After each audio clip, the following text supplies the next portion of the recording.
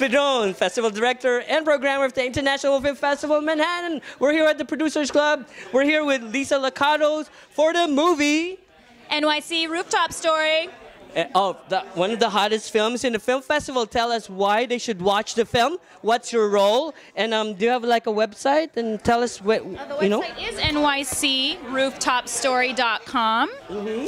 And do you want me to just go right into it? Yeah, like why they should watch your film. Well, it's quirky, which is what a lot of people love these days. I love quirky. It's a quirky film. It's got a little bit of everything for everyone.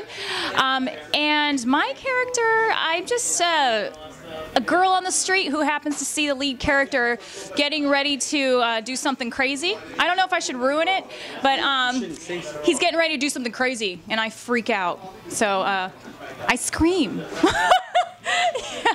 And that's pretty much what I do in the film, and nothing too exciting, but it's exciting to me because it's a great film to be a part of, so I'm happy about that. Exactly, one of the hottest films in this film festival, and I heard the film is about the director.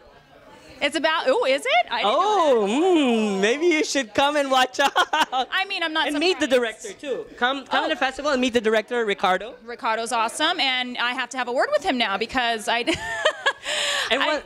didn't realize that this may be the basis. No.